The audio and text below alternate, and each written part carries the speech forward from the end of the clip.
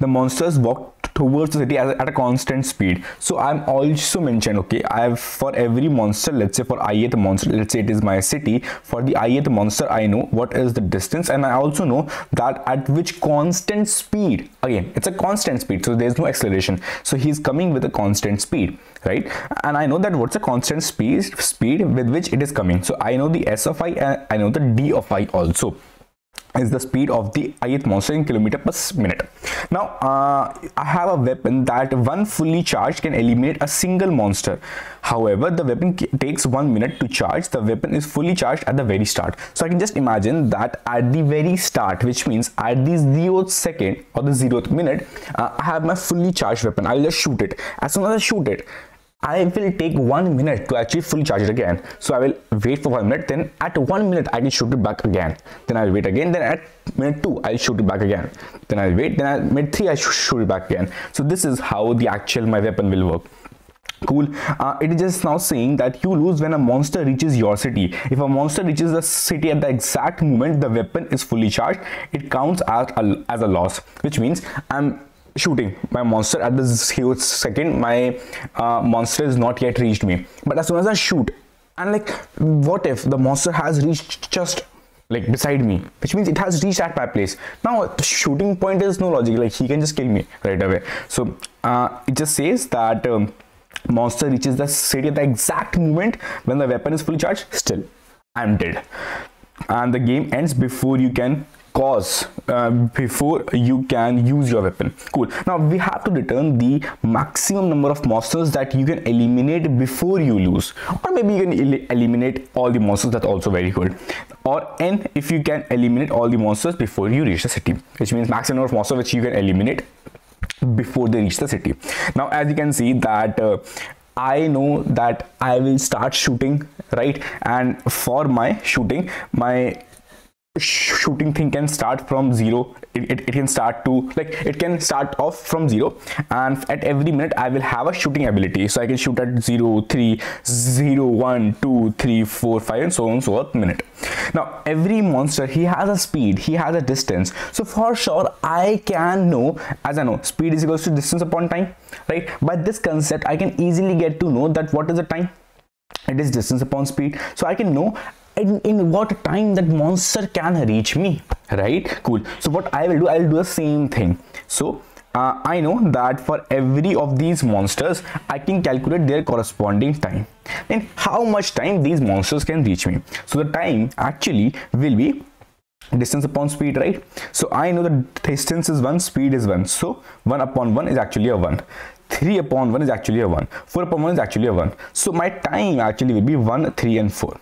Now Aryan, like okay, it is just, now you want to kill some monster, right?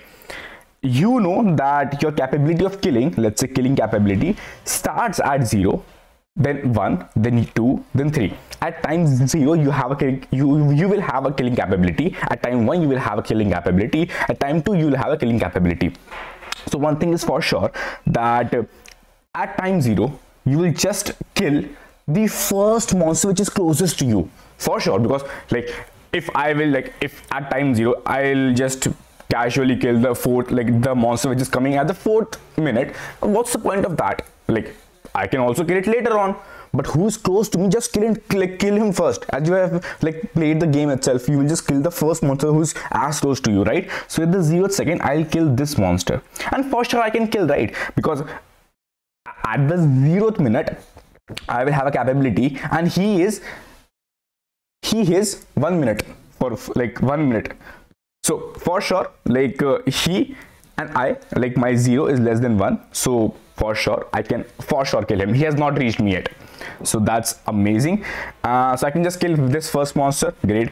As you can see, next, this is gone, right? This is gone, this monster is killed. Next monster coming is at 3, so for sure I can like, which means that to reach my city this monster will take 3 minutes, and I will have the charging capability at 1 minute itself. So for sure at 1 minute I will just kill this monster because he has not reached me, and he will reach me in 3 minutes, which is more. so I'll just kill him also. Okay, this capability is also gone. Now at 2 minutes I'll just kill the fourth, like with the one which is reaching in the 4 minutes to me. So S2 is less than 4, so I'll just kill him. So as you can see, I will be able to kill all the monsters, and that's the answer. If we go on to the next question, you will see that again we can go and find.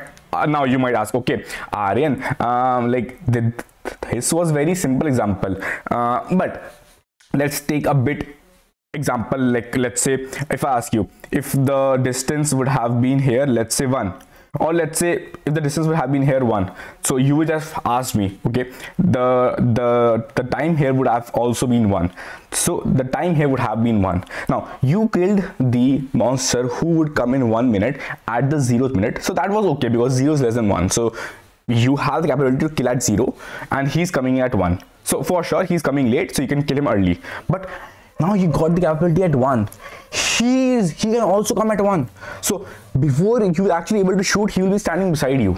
At 1 you got the capability, at 1 he also has reached you. Sorry, you are dead. So as you saw that as your minutes, and you can easily see that your minutes are just increasing order, which means 0, 1, 2. So you can just also imagine these as indexes of this particular array. I can just iterate and check, okay, my index actually should be less than, my index should actually be less than this particular time itself. If this is the case, I'm good. If this becomes more than or even equal to, I am done. It's done. I'm gone. Like, monster will kill me for sure right away. Now the one thing in this is, what if I ask you, if there is a case that a monster is at a distance of 3 and the speed of that monster is 2, so for sure you would know that the monster will arrive me at the time 1.5, right? Again, there's a monster at the distance 2 and having a speed 2. Now the time the monster will arrive me will be actually a 1, right? So I know one thing for sure, at time 1, which means if I'm saying I have a capability at time 0, this killing capability I have at time 0, killing capability at time 0, I can kill both of them. True, because it is 1.5, it is 1, I can kill both of them. Killing capability, if I say, okay, if I want to kill at time 1, I can kill this. I cannot kill this because at time 1 he would be reaching just beside me, but he would be reaching at 1.5 time. So it is easy. So you will see that here we did a simple division. This won't help us.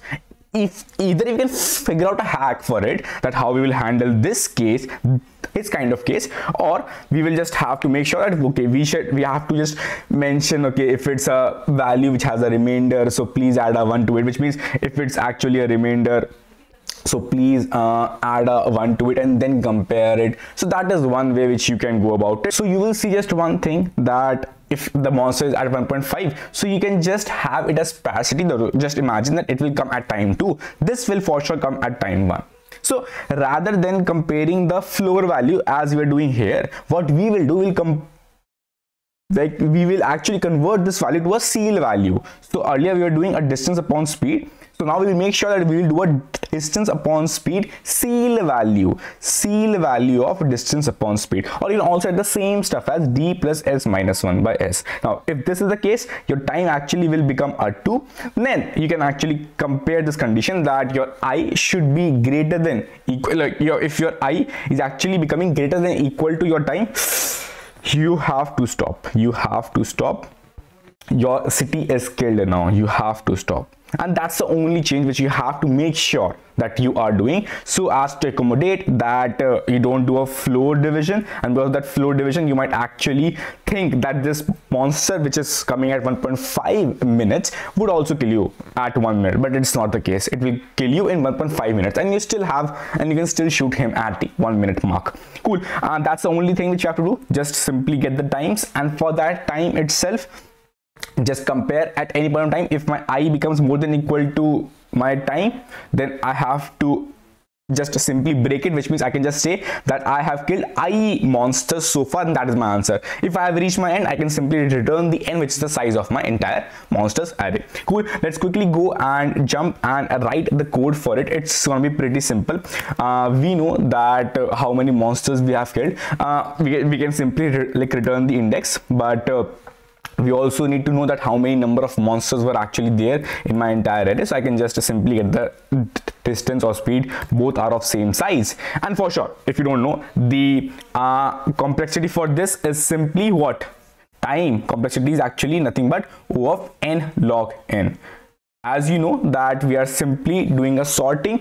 Again, the space is actually O of n again, because for sure you are using a time array, but still if you can just in place modify distance array with the new time, that also can work for you. But it's just a recommendation that you don't change the input as such, but still that can be changed to O of 1 if you actually go and modify your distance input itself. Else the time is O of n log n because of sorting. Why sorting? Because you know that you have to sort this times array, because the closest monster which is coming fast, you will kill that monster first. Cool.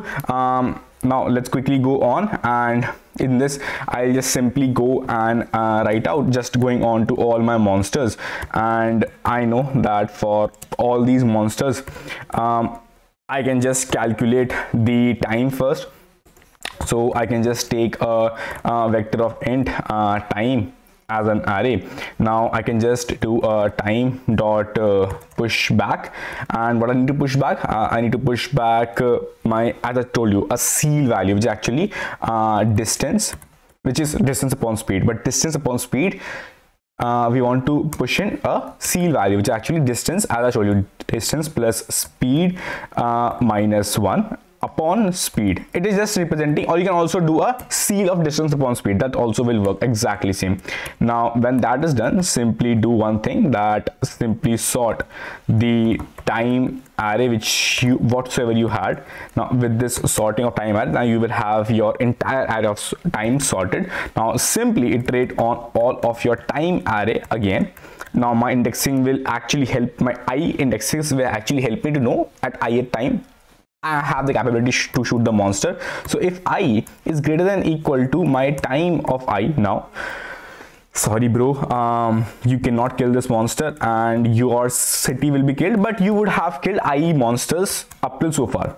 Else if you have killed all the monsters and no monster you could kill, so just simply you can just return an n, and you would be able to actually kill all the monsters. Cool. And that will be O of n log n. Cool. Thank you so much for watching. See you in the next video. Goodbye. Take care. Bye bye.